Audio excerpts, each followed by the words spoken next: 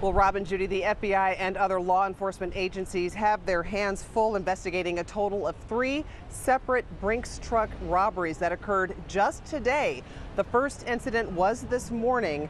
It was around 9:30 in Calumet City, and the armored truck robbery occurring as the truck was parked in front of Pete's Fresh Market.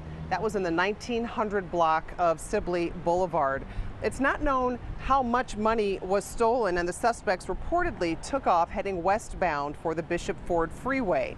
Then a second incident occurring in Lansing. At this point, it's not known the time or location of that incident, as the FBI is still piecing together those details. They just confirmed that there was a second incident happening today.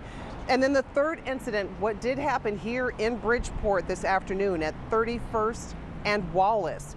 The Brinks truck parked across the street from a currency exchange. It was around 1:30 when witnesses tell us that a Brinks employee was coming out of the currency exchange, getting in the truck when a man followed him, showing a gun, and then jumped in the truck, grabbing some items before taking off. Now back here live, Chicago police have confirmed that 2 offenders were taken into custody a short time later, and it's not yet known if all 3 of these Brinks trucks robberies are connected, as investigators have a lot of sifting through to do with all the incidents that happened today. Watch breaking news on YouTube. Subscribe to ABC7 Chicago Eyewitness News.